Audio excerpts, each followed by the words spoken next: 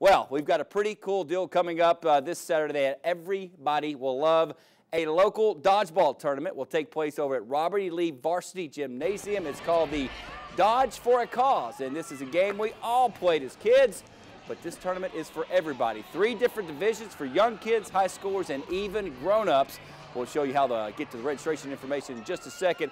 The young man putting all this together is Braden Coates, who's an officer for the first club at the Robert E. Lee High School called the Interact Club, dedicated to giving back to the Tyler community with ties to the Rotary Club. Here's Braden on playing some dodgeball.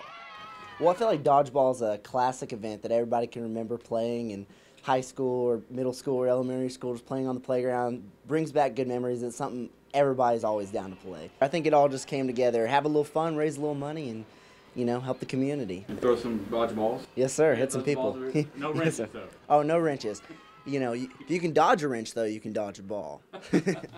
I stole that line from the movie Dodgeball. Hey, Saturday morning, guys, 9 a.m. is your registration. Only $6 per person, and as we mentioned, all the money raised goes to the Robert E. Lee Interact Club, which helps out the Rotary Club. So good deal by Braden right there, and it's fun, but it can hurt too. Oh, Yeah, it can. can. Stings. I remember those days. Thanks, Eric.